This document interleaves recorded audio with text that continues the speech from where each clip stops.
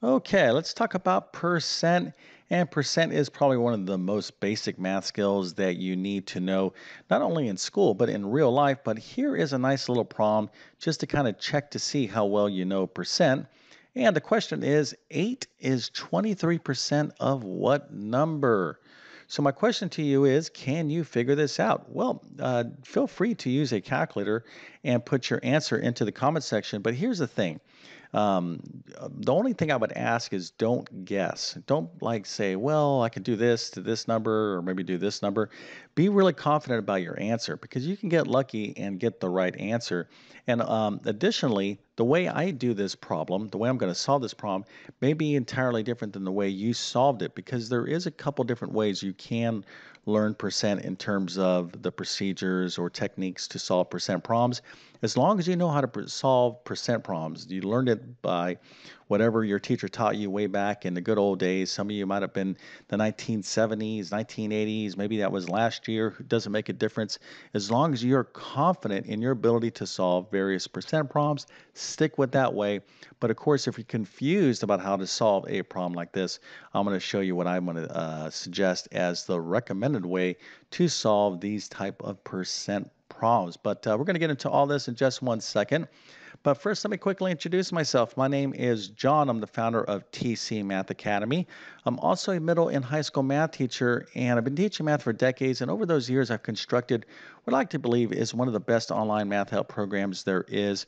So if you're at the middle school, high school, or even college level in terms of mathematics and you're struggling in your math courses, believe me, I can help you out. Just check out my math help program. You can find a link to it in the description of this video. I have a ton of courses that will likely match up to what you're studying, and you can kind of explore my math help programs from there. Also, if you're preparing for some sort of test with a math section, things like the GED, SAT, ASVAB, maybe a teacher certification exam, I have a ton of test prep courses that can help you out. If you homeschool, I have excellent middle and high school level mathematics courses that can help you out.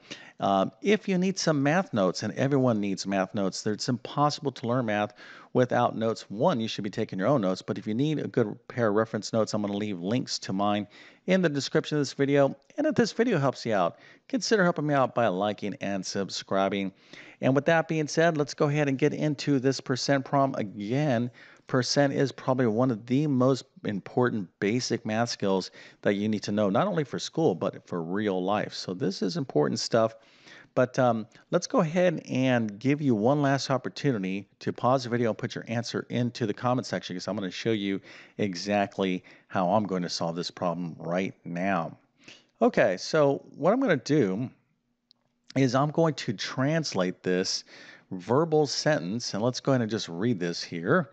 It says 8 is 23% of what number? Well, I'm going to use something called algebra. Now, some of you might not like algebra, but algebra is an awesome mathematics. And what I'm going to do is I'm going to translate this English sentence, this verbal sentence, into a mathematical sentence. So let's go ahead and see how I'm going to do this. So 8, okay, of course, I'm going to write the number 8. 8 is, now the word is in mathematics is the equal symbol, okay, the equal sign. So this, anytime you see is, think equal sign is like is equal to. So 8 is equal to, so I'm just kind of going left to right. 8 is, or is equal to 23%. Now 23%, what I'm going to do is write this as a decimal. So this particular problem is a little bit more advanced than um, a basic percent problem, but just so you know, to convert a percent to a decimal, we just simply take this percent, this number right here, and divide this by 100. So this is going to be equal to 0.23. Now, another way to think of that is 23% is the same thing as 23.0%. And the result of dividing anything by 100 is you just move that decimal point over 2 places to the left. Either way, you need to understand that 23% as a decimal is 0.23. So hopefully this jars your memory and you're like, oh yeah, now I remember that. So let's go ahead and continue on. So 8 is 23%, or 8 is equal to 0.23 of what number? And in algebra, when I don't know a number, like what number, I can use a variable like x. Okay, so how do we find the percent of a number? If I wanted to find 6% of 20, for example, I turn that percent into a decimal. This will be 0.06, and you multiply by that number. Okay, so 6% of 20 is the same thing as 0.06 times 20. You need to understand this basic percent fact in order to do this particular problem, as this is a little bit more of an interesting percent problem. But here, it's pulled together everything that I wrote in my translation. So 8 is equal to 0.23 times x, okay? Or 0.23, 23% of some number x is the same thing as 0.23 times some number x. I just know that 23% of this number, or 0.23 times that number, is equal to 8. Okay, so what I'm left with is a nice, lovely equation right here. 8 is equal to 0.23x, and what I want to do is solve for x. So let's go ahead and show you how to do this right now. All right, so 8 is equal to 23% or 0.23 times some number x. So if I was to take 23% of some number x, it's going to be equal to 8. So how do I solve for x? Well, first of all, let's go ahead and rewrite this as 0.23x is equal to 8. So just remember, when you're solving an equation, it's generally, we like to have the variable on the left-hand side. So just, don't get too confused about this. Remember, the left is equal to the right, and the right is equal to the left. So you can rewrite one side of the equation on the other side. In other words, you can flip these sides. So that's all I'm going to do. I'm going to put this as 0.23x is equal to 8. It's the same thing. Now I want to solve for this variable x. How do I do that? Well, I got to divide both sides of the equation by 0.23. Of course, you need to know how to solve basic algebraic equations. So x is going to be equal to 8 divided by 0.23.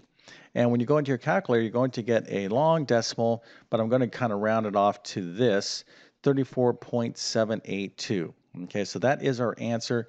And really, this is a estimation.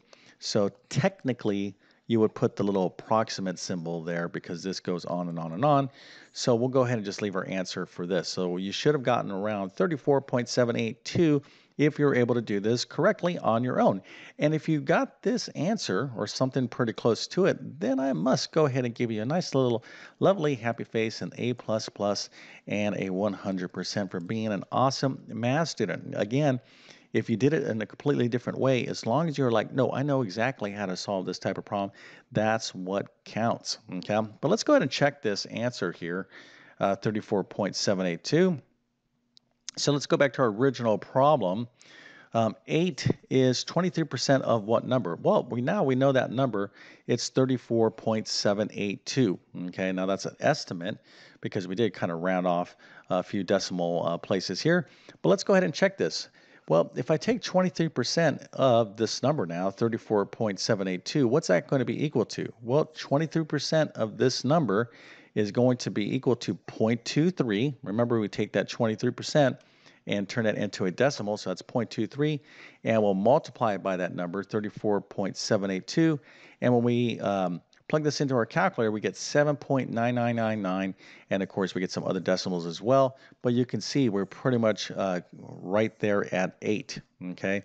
Now the reason why this isn't 8.0 is because this decimal here, we did round that off, okay? So remember, the more you round off a decimal, okay, the less accurate your final answer is going to be, but your teacher understands this. So as long as have at least 2 decimal points, that's what I consider an accurate answer. You just don't want to put a whole number in there. But anyways, you can see it does work out. So 7.999 is effectively pretty close to 8. So this does work out. That's the one thing about mathematics that's pretty awesome, is that you can always check your work, okay? So if you do have time, like if this was a test or a quiz question and you understand all this, you should take the time to check your final answers. But again, the bigger point here is this: percent is extremely important, not only in just mathematics, but in practical real life. You can't open up your, I was going to say a newspaper. Nobody looks at a physical newspaper anymore. Well, maybe some of you do, but you can't, turn on the TV, look at your cell phone without seeing this percent symbol, with all the discussion about the economy, inflation, or things are on sale, or prices are going up, or mortgage interest rates are going up. This is the symbol that is right there in the news every day, that percent symbol. So the more you know about percent, the better off you're going to be. Now, for those of you that need additional help with basic mathematics like percent and maybe fractions, I'm going to suggest a couple courses. One, my pre-algebra course, I get into all this and much, much more. But if you're really looking for a little mini review of the basics, I would strongly recommend my Math Foundations course. That's a little micro course. I think it's 3 chapters, but I go over percent, I go over fractions, I go over a lot of foundational basic mathematical operations and arithmetics, etc. So you can find all this by checking out my Math Help program. And so depending on where you're at, if you're looking for a review for basic mathematics, I would suggest that. Okay, so with that being said, I definitely wish you all the best in your mathematics adventures. Thank you for your time and have a great day.